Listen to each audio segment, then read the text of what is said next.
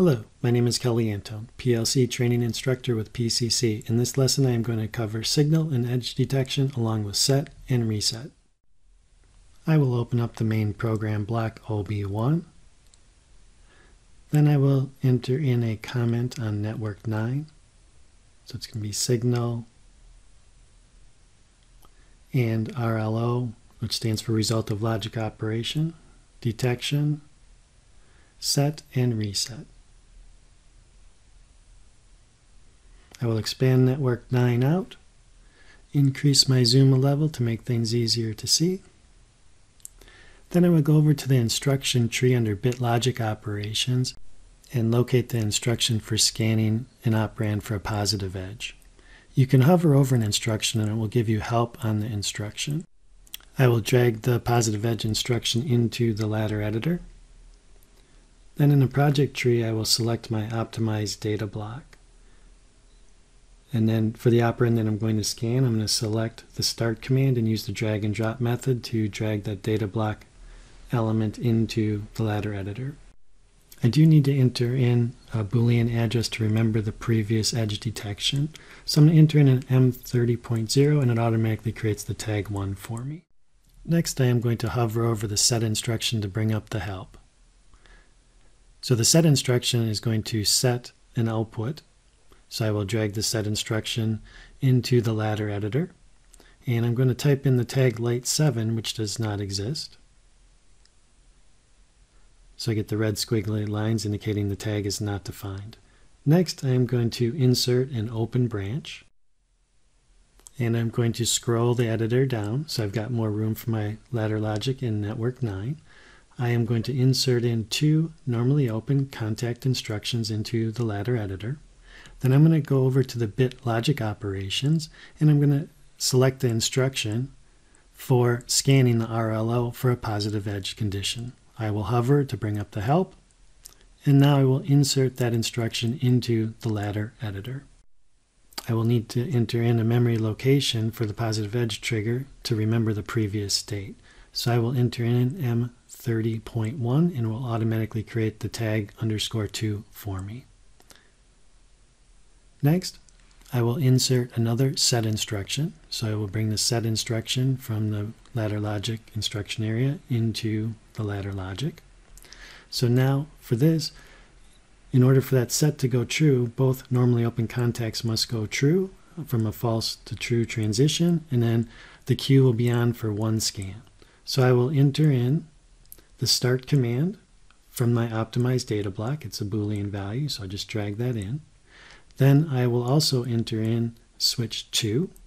So the start command and switch 2 will have to go from false to true. Then the queue will be on for 1 scan, and it's going to turn on the tag light 8. So I'm entering in light 8, which does not exist yet. So I also get a red squiggly line indicating the tag is not defined. So I'll scroll that ladder editor up, and then I will insert another open branch instruction for the resets. So I'll insert a normally open contact to trigger resetting. Then I will select the R instruction, which is going to be the reset output. I will hover over the R instruction to bring up the help for the instruction so that you can see it is a reset instruction. So I will drag the reset instruction into the ladder editor. Then I will add in an open branch because I want to reset both outputs. And then I will insert another reset instruction into the ladder editor. So for the normally open contact, I am going to use switch 5, which does not exist yet. So it's going to be a switch on the CPU. When that goes true, it's going to reset both outputs. So I'm going to enter in the light 7 tag. I have to type it in because it is not defined yet. I will type in the light 8 tag. And again, you see the red squiggly lines because the tags are not defined. Next, I will want to define all of the undefined tags that are in network 9. So I will right-click on network 9 and select Define Tag. All undefined tags in network 9 will show up in the Define Tag dialog box. For light 7 and light 8, I would like to assign those to the global output area. These are going to be outputs on the PLC. So the next available output addresses will automatically be assigned.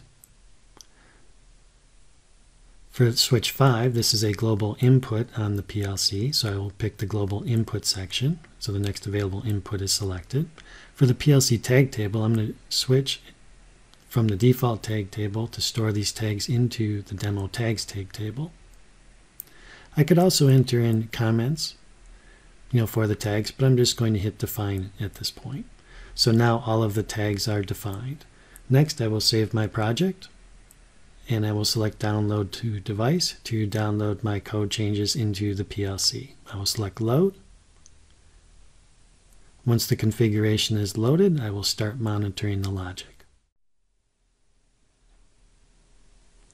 Then I will scroll the logic so that I can see it all in the ladder editor.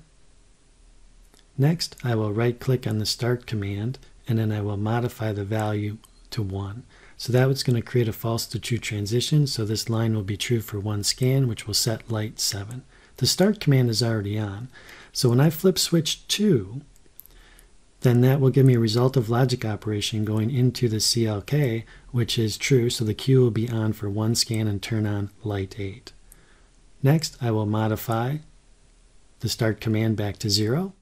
Light 7 and light 8 are still true, so now when I flip switch 5, that will reset light 7 and light 8 with the reset instruction. Now I will turn switch 5 off, then I will go offline and move over to the basic instruction area for the bit logic operations. I'm just going to resize the window so you can see all the different bit logic instructions that are available to you. So you have a variety of different instructions that can be used. And this concludes the lesson on signal and edge detection along with set and reset.